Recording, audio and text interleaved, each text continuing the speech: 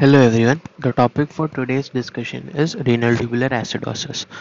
The first question arises in mind that when will a suspicion of renal tubular acidosis occur? So it occurs in chronic kidney diseases when the GFR is declined for more than equal to 3 months.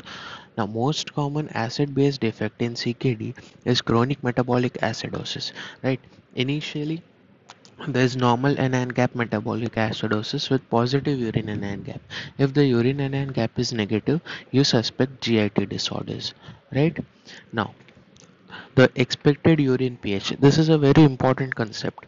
Now, when there is acidosis, you expect the kidney to secrete acid and remove acid from the body, and urine pH is expected to be acidic. But if pH is alkaline, that means there's an acidification defect and we suspect renal tubular acidosis. There are four types of renal tubular acidosis. So for understanding that, we need to have an idea about the acidification physiology. So there are two main sites which we have to understand. The first is the PCT. Now, the PCT is responsible for the bicarbonate absorption, and next important site is the DCT. The DCT and collecting duct some part, they're responsible for the H plus ion secretion. This is the basic. Now, let us first understand about DCT. Now, this DCT is the most important component for acidification. Maximum amount of acidification is done by DCT. An important thing is the DCT cells use citrate as a substrate. This is important. We'll see why. So now the H plus secretion by H plus K plus ATPase here is defective, right? So, and it is also site for paracellular calcium and magnesium reabsorption. What happens is the H plus and K plus secretion, when they are secreted into the lumen, they create a positive gradient which pushes the calcium and magnesium through the paracellular pathway. So this is what happens in DCT. So if there's a defect here, we'll have type 1 RTA, or which is also called as distal RTA, right? Because the defect is distally, so it is also called as distal artery.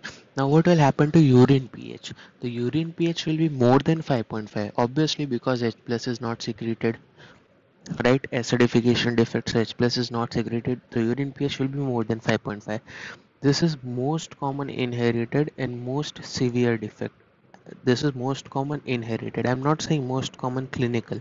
This is most common inherited and most severe defect. Now, classically the child presents with rickets or short stature. Why? Again, because defective calcium absorption. So it would be a male child with rickets or short stature. There would be hypercalciuria due to defective paracellular pathway, and there will be formation of renal stones. This is very important. Why there will be formation of renal stones? I said, now citrate, normally what happens, citrate combines with calcium and calcium is excreted. So excess of calcium is excreted. So there is no nephrocalcinosis, there is no formation of renal stones. But in this case, the DCT cells are unable to acidify, and they also use citrate as a substrate. This results in hypocitratemia. This hypocitratemia combined with hypercalciuria, this results in formation of renal stones, right? And this has the worst prognosis, which is obviously expected because most severe acidification defect. Now what will happen to plasma bicarbonate? Here it is important. Plasma bicarbonate is less than 15 because the defect is severe. So plasma bicarbonate will be less than 15. Now one important concept is with potassium. The potassium is low and it normalizes with alkalization. Why it is so? Now see, if the body has excess of bicarbonate in it, if the body has excess of H plus in it, which is unable to be secreted, and you give bicarbonate, the metabolic acidosis corrects, right? Once the metabolic acidosis corrects, the potassium will be normalized. And why the potassium will be low? If the body cannot excrete hydrogen ion, in turn body will excrete potassium ion. As a result, this will cause hypokalemia. So your type 1 or distal renal tubular acidosis, that is also called as hypokalemic renal tubular acidosis, right? So these are the important points regarding the renal tubular acidosis, specifically type 1.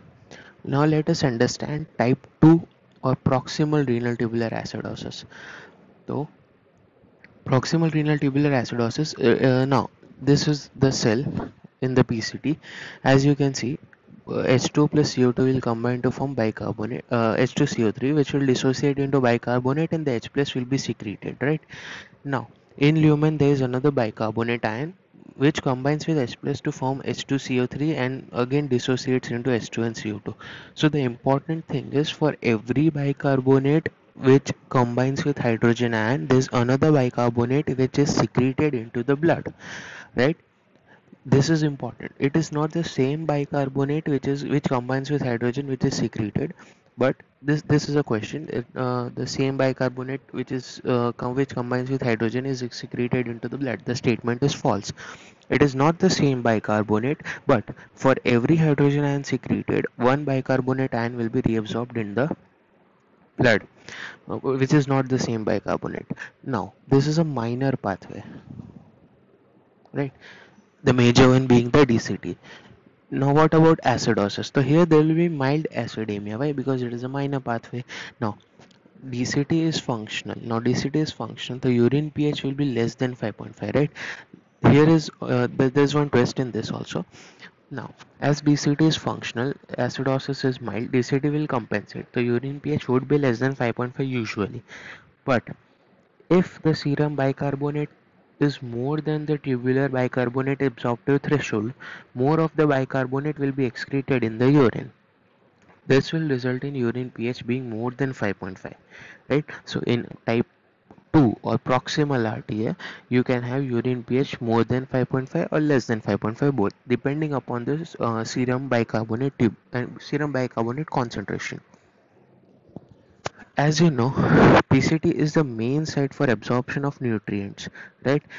There are classically three things. One is serum sodium, amino acid, sodium glucose, and sodium phosphate. This sodium phosphate is important because this is the site of action of parathormone which causes phosphaturia. Right, so these are the things which are absorbed in the PCT. Now, as the bicarbonate reabsorption is defective, sometimes what happens is there's also a defect in the reabsorption of these components, resulting in Fanconi syndrome, that is glycosuria, phosphaturia, and amino aciduria, right?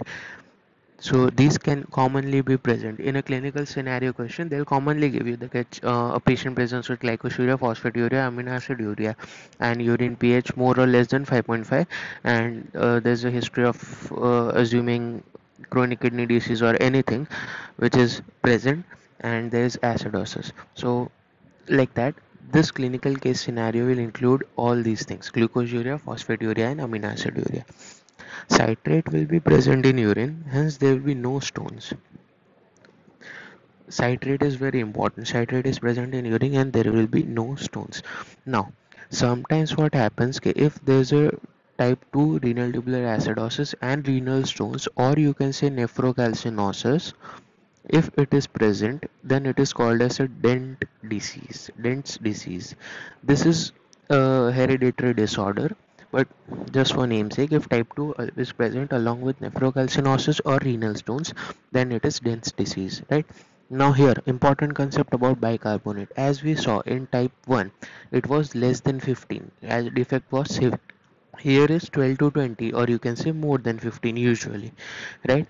And it decreases further by alkalinization. In that cases, it potassium normalizes. Sorry, this is about potassium. In that case, potassium was normal low and it normalizes with alkalinization. In this case, potassium will be low, right? Because as there is acidosis, body will start excreting hydrogen and potassium ion. So it is also a hypokalemic RTA.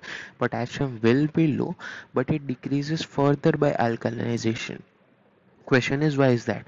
Now assume you give bicarbonate to correct the minor metabolic acidosis in type 2 RTA, right? This bicarbonate will come to kidney, will be filtered by glomerulus, right? The bicarbonate reabsorption is defective, so this excess of bicarbonate will be present in urine.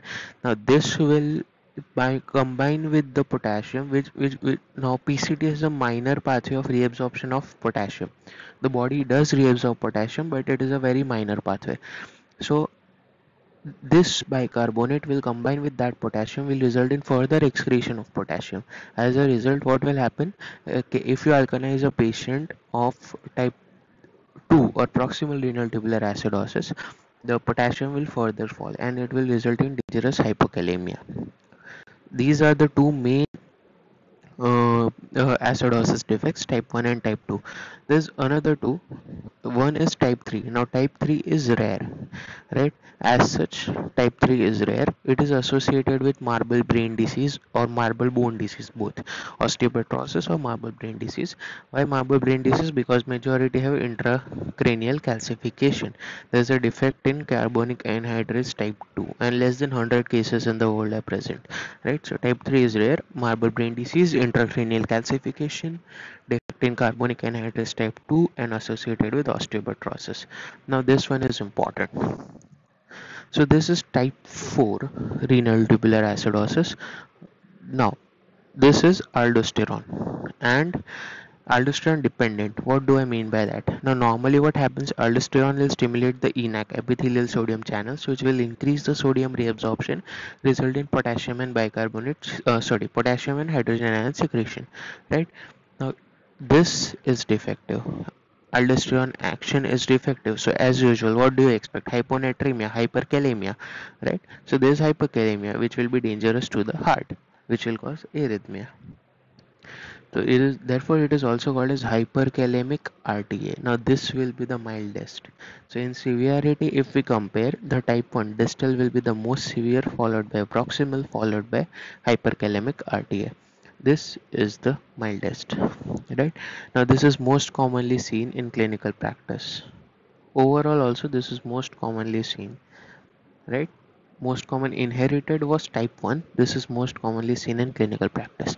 It is usually drug related, like aldosterone inhibitors, basically spironolactone, eplerenone, angiotensin receptor blockers and EC inhibitors, and trimethoprim. Now what about urine pH here? Again, this is a minor defect.